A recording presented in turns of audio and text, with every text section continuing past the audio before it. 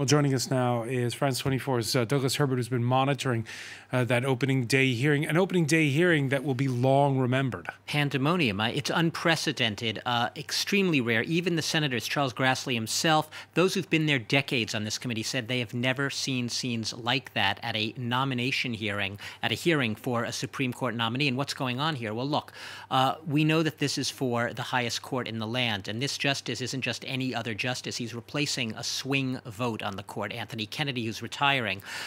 So it actually has the potential to move this court, already moving right, but even further to the right on some of the biggest social issues of the day, whether we're talking environment or abortion rights or gun rights or you name it, voting rights, across the board, same-sex marriage, you go right down the list.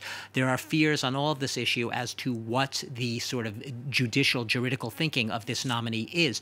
What the Democrats' argument has been, and they are in the minority as they are in the Senate and in the House, obviously, is that this is basically a premature hearing, that they've only seen the tip of the iceberg, a very tiny fraction of the total document, the paper trail, so to speak, of this nominee's career, namely many years that he spent under George W. Bush in the White House then as both a chief counsel in the White House and also as a staff secretary, both pretty significant legal positions offering advice on a lot of the issues of the day. You remember the big issues in the George W. Bush administration, torture, Guantanamo, so on and so forth. What the Democrats are saying is they're not just gratuitously trying to delay and obstruct the process. They're saying in order to do their constitutional job as senators, which is to vet nominees to the Supreme Court, they need to have a good understanding of what his background is. They say they don't have that right now. They say this is a premature hearing, and under the circumstances, they are working, basically, they are ill-equipped to do their jobs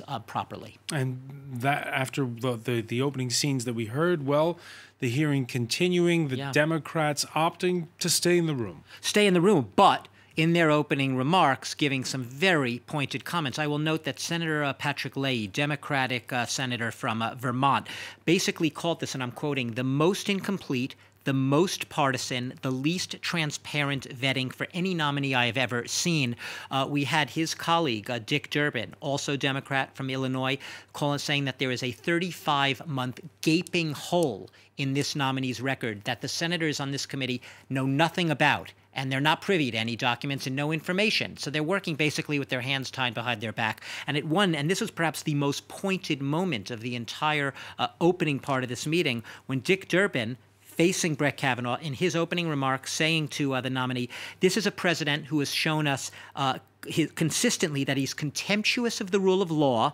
It's that president who has decided you are his man. So are people nervous about this? He asked the nominee.